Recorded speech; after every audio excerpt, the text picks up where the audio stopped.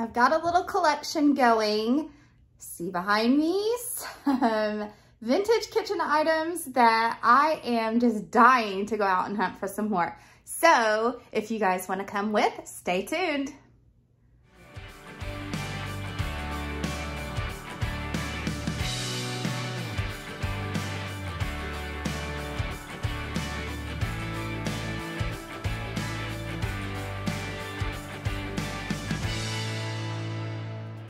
Specifically, I'll be hunting for mid-century modern decor.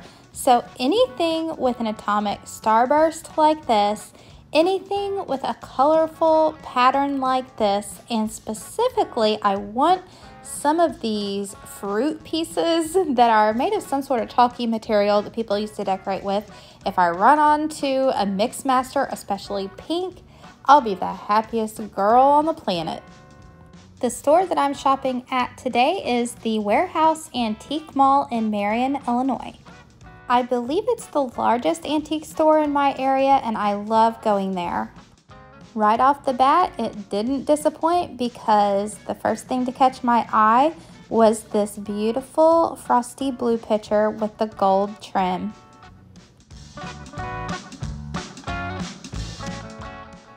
Then there was this whole set of all the colors of the Pyrex nesting bowls. Oh my gosh, my heart leapt, but these things are way out of my league. The refrigerator containers, again, how I do love them.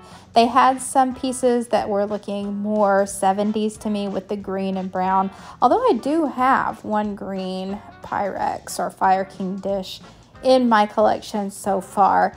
Here we have some more of the 70s, more mushrooms and greens and browns and orange colors that I'm not really after, but I'm starting to appreciate, starting to see how that actually was a style. And a lot of younger folks these days are just grabbing this stuff up left and right, I'm told.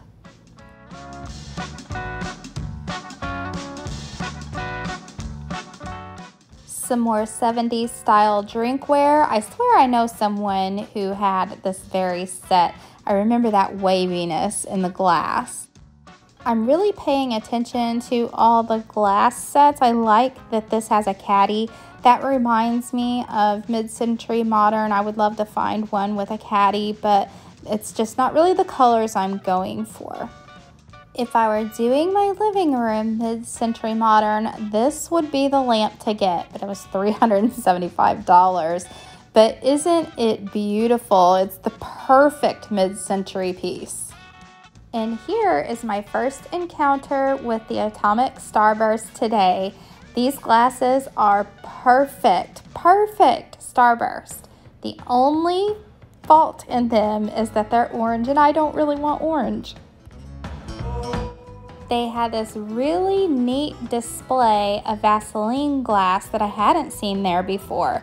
If you're unfamiliar, this is the glass that was produced in the 1930s, and it did contain uranium, and so that's what makes it glow when it's under a black light like this. In 1943, they started restricting the production of this kind of glass because they needed the uranium to make the atom bomb. So isn't that crazy to think about? Now, I can't say for sure if these little hankies are mid-century modern, if they're earlier timepieces or later, I don't know. All I know is that they have flowers, they are in very cute colors, and I couldn't resist them. So I picked up all of these colorful ones. They were only $1.50 a piece. How could I resist? And I plan to do a craft with them at some point. Now, just about around every corner of this antique store, I saw some mid-century modern furniture. Lots and lots of dressers and side tables, coffee tables, and you can tell by their handles, you can tell by their legs, and you can tell by their shiny finish that they would fit so perfectly into a mid-century modern decor home. Now, like I said, I have not went so far as to start decorating my living room mid-century modern. I don't know if I'm aiming to do that or not. I'm starting with my kitchen with the bright, cheerful colors. I feel like some of this furniture is just a little too brown for me. I was drawn to this side table because of its legs and because of its little diamond details that makes it look very 50s, and it was a lighter color than all the rest of the furniture around it. So it did catch my eye. So if I was going to do something like this in my living room, I'd probably be looking for pieces like that. Here's another picture with some gold trim that I think could be mid-century, maybe more like 60s. And behind it is a starburst, but definitely not an original. This is definitely something made not too long ago, and for the price of $5, you know, definitely not an original. But I think I can transform this into a really cute kitchen piece. All I need to do is remove those jewels and do some painting. So stay tuned for Craft with That coming up. So what'd I say? Around every corner there was more dressers and tables, everything you would need to furnish your whole home mid-century modern. But here's some stretched glass vases I've actually not ever seen in clear before. Usually they are in a lot of colors, and I really liked the handles on this trunk, and there were a few other pieces scattered around in this booth that caught my attention, but nothing that I really needed for my house. Up on this top shelf are two pieces sitting side by side that I actually already own. So the weekend before last, I went antiquing and I purchased one of these orange juice carafes. And I also have this casserole dish that you might have noticed in the beginning of today's video. A lot of times when I ran into these dressers and furniture like this, I was picturing who might have owned them before, and I think about like my dad, like maybe he had a dresser or a side table like this in his room growing up.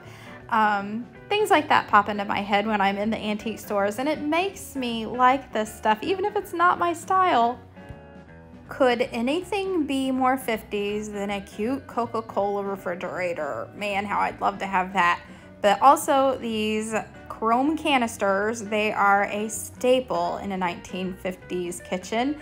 Not my style, so I'm going to pass. And if you're wondering, well then what in the world did you buy? Because you're passing on all the good stuff. I did buy some stuff, and I'll show you my haul at the end of this video, and I have plans for some of it. So stay tuned to the end to see what I wound up purchasing. I always have to stop and admire a nice Formica table and chairs. But this toaster sitting on top of this one really caught my interest. I've never seen a toaster quite like this before. It looks kind of dangerous. And this is it. This is the buy of the century. This table with two chairs was only $65.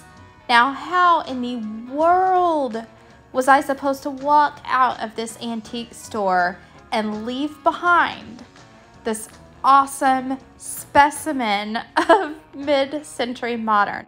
Someone obviously had recovered the backs of the chairs, and they could have went more original to the table, but I didn't even mind that. I didn't mind it at all. If I had a place, if I needed a kitchen table and chairs, this would be it, hands down. Here's a kooky little decoration that caught my eye. I don't know why this airplane is something that I thought would be so fun to display. And what do my eyes behold but a mid-century modern contraption? It's a gadget.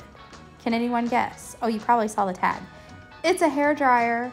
Oh yes, it's a salon style hair dryer, like with the hood, that I'm assuming you put this on a table, park your chair up underneath it, and dry your hair just like at a salon. And it looks like it's in darn near perfect condition. And be still my heart It's a radio, a clock radio. I love vintage radios. I would collect them all. And this one actually works, but the only trouble with the old radios like this, it's probably just AM, no FM. I almost walked right by this treasure. Hiding behind this brown crock that I think my sister would love is this colorful vintage syrup dispenser that is the turquoise color that I do so desire. So yeah, that one's going to be in my haul later on. I'll go ahead and tell you that.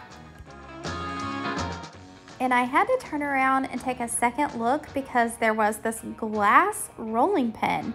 Have you guys ever seen a glass rolling pin? Because this was a first for me, but I think I'd been too scared to use it that it would break. This display was a feast for the eyes. All the red, red, red, red.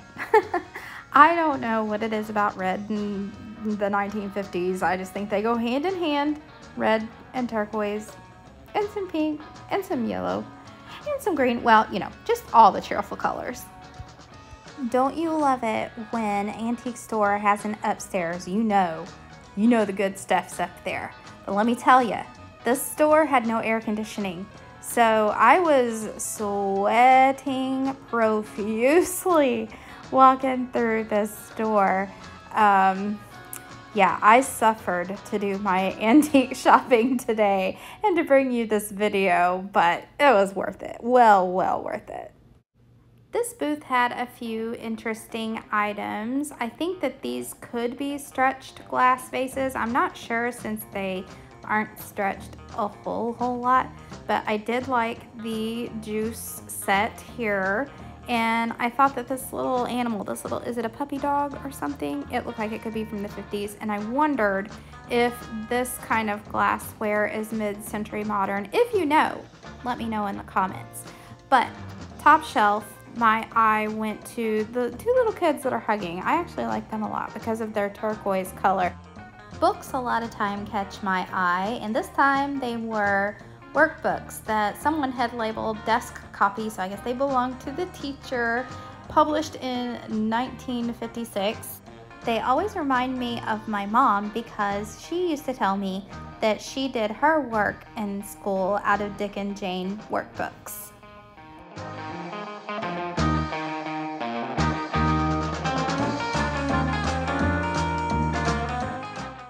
But this one was new to me.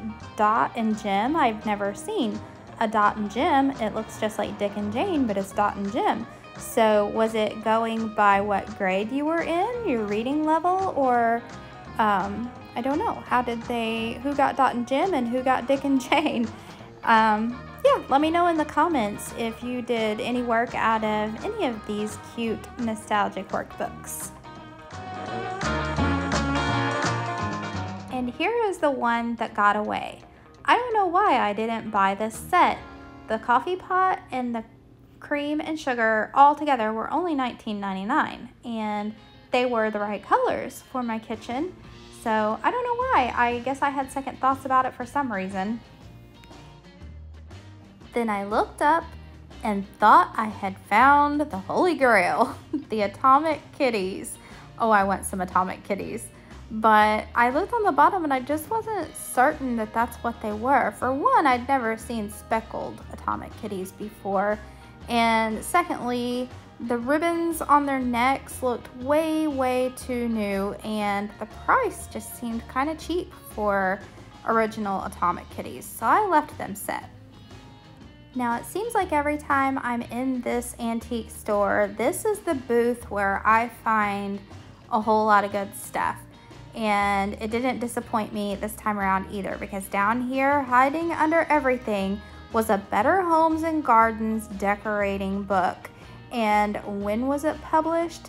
None other than 1956, complete with color pictures to show us exactly how we should be decorating our homes to be mid-century modern. So this book was $12. It's a little high for what I would normally pay for a book, but yeah, this even smelled like the 1950s, and so Not to spoil the ending, but this one did have to come home with me too. By the way, how on earth would I know what the 1950s smelled like? I really don't have any clue. I guess I'm just imagining this is what it smelled like. Happiness and home-baked pies and bread.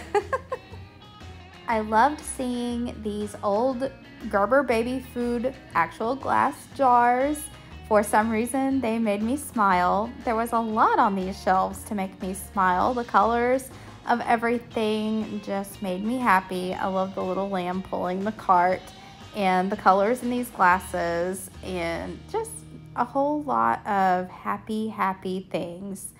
Here's another thing that might have gotten away. This set of glasses. I guess I wasn't really sure if they were mid-century modern or 1980s. Anybody got a guess? Now remember at the beginning I said I was after some fruit decorations. Well, here they are, that chalky material I was talking about. And it really couldn't get any better for me than this set of cherries. Someday when I'm decorating other parts of my house, I might look for dishes like this just to sit out on top of a credenza maybe. And this piece is supposed to be mid-century modern too. I believe it because of its boomerang shape, but it kind of reminded me of a shark tooth. Now here's more stuff like what I'm after. It was hiding in this little crack, and it is a vintage ice crusher. It was electric, and obviously it had this thing to catch the ice, and on the top it would open up, and that's where you would put the ice inside to be ground up and crushed. And I really liked it, but yeah, I didn't really know if I would be buying it to actually use or just to set out. Kind of looked like some work. I really loved this canister set. Boy, there was nothing that this canister set did not deliver on in my eyes. But it was $30 for only the 2 pieces, and it was getting toward the end of my shopping trip, and I don't know about you guys, but getting toward the end of shopping trips, I'm starting to feel a little guilty about spending money, so I left the canister set. I also adored this little kitchen clock. Well, I'm not sure it's a kitchen clock. It could go anywhere, I guess. But I'm on the hunt for a kitchen clock. But the trouble of it is I want one to hang on the wall. So, and this one didn't, so I left it behind. Old vintage packaging like this always catches my eye, so I had to pick it up and see what was inside, and it was an old vintage pastry bag set, which I thought was pretty cool. Okay, here I am back home, and here is my haul. The salon style hairdryer. I'm still amazed at this thing. It might be from the 60s or 70s. I really couldn't say, but look how new this plug looks. So I've yet to test it out to see if it works. But for $7, I just thought it was a treasure I had to have. And I got the Starburst that I plan to craft into a kitchen decoration. Say hi, Yachty. Yes, he likes to inspect all the things I bring home to make sure they're safe. And here's the little syrup dispenser. The book from Better Homes and Gardens Decorating. Hey, get off my hankies. That's not for you to sit on. All of the pretty little hankies.